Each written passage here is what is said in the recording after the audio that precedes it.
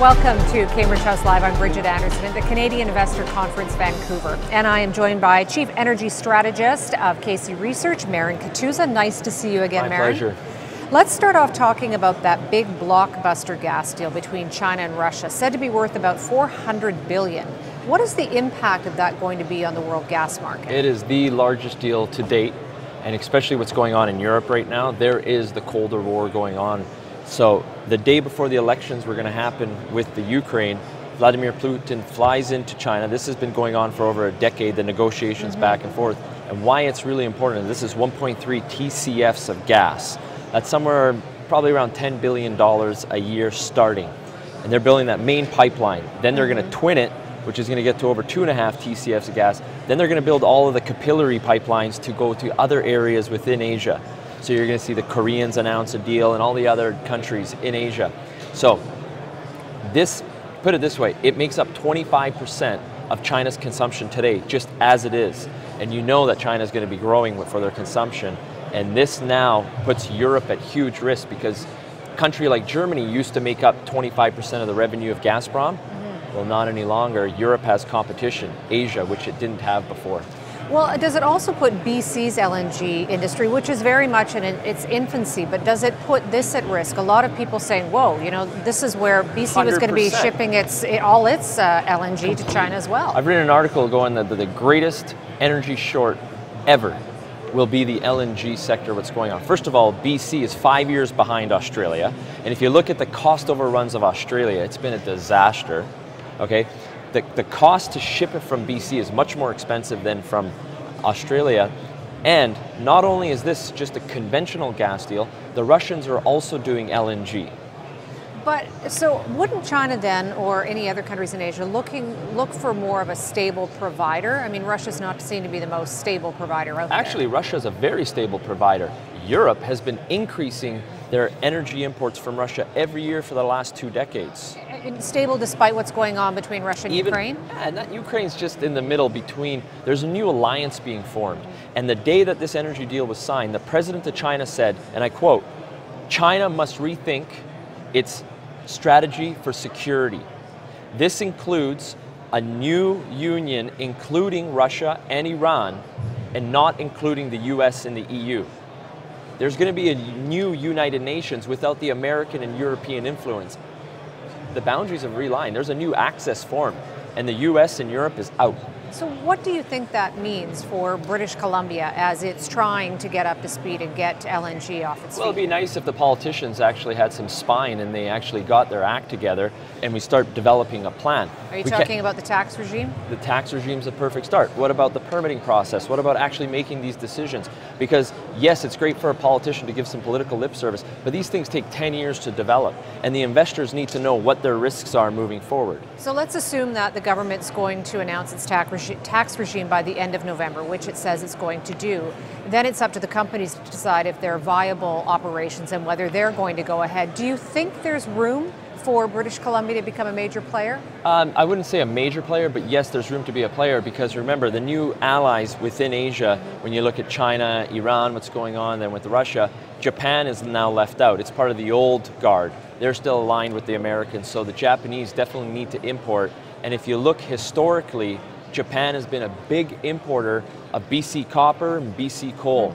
It's the Pacific Rim advantage, so BC has to work closer with Japan, and they're a great country to work with. So then when you look at all of this that has developed very quickly just in the last several weeks, what do you think this means for the energy markets then? It's fantastic as an investor. In our book, The Colder War, we talk about the European energy renaissance and how you can make a fortune from this. And Europe, if the EU 28 is to survive, they have to decrease their electricity costs. They have the most expensive electricity in the world. There's no way a country like Germany, which is the European manufacturing hub, can pay 3 times electricity costs and expect to compete with the Americans.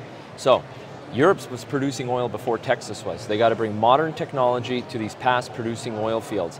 That's what they have to do. It's starting, and as an investor, you can make a lot of money from this. And what about looking at the U.S. markets? Because you say it's the energy industry there is pretty played, but you do see some potential in the service sector. So talk to me a little bit about that. Like what kind of companies are you looking at and where are you seeing the potential? We've had a fantastic run with companies like NOV, Schlumberger, Halliburton. where these are majors and they've doubled. So we're not talking about a little junior with a 10 million market cap going to 25. We're talking about a company with a $50 billion market cap going to over 100. So someone like Schlumberger, the world's largest energy service company, has had a magnificent bull market. And because they're paying a yield, investors have to put their money somewhere. And they're overpaying, so there's a lot of risks in the market too. So I want to warn investors, make sure you put your stop losses because things are pretty frothy in the US market right now. And I would be remiss if we didn't actually talk about Keystone in the US. Where are you seeing that? I mean, there has been no indication from the US government that it wants to make a decision quickly on this. Well, that's the interesting thing when you talk about the energy sector, you got to look at from the leadership down. And Obama has been outplayed by Putin in every form, from Syria to Europe and the Ukraine, now with the Chinese deal.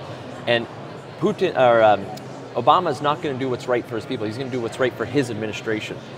So it's going to be delayed, like I've been saying for the last 3 years. It's going to cost more money. Now they're talking about building a bridge to ship rail via oil because it's taking too long. So that's actually worse for the environment. There's more risks to that. Well, I was going to say shipping anything by rail, I think, comes with a lot of risk. I mean, all we need to do is look what happened in Lac Mégantic, and so that would probably cause more public concern. Well, ironically, because of the NGO activity fighting against this pipeline, rather than doing it properly and what I call a sensible solution to this problem, we're depending on old pipeline infrastructure built before 1960.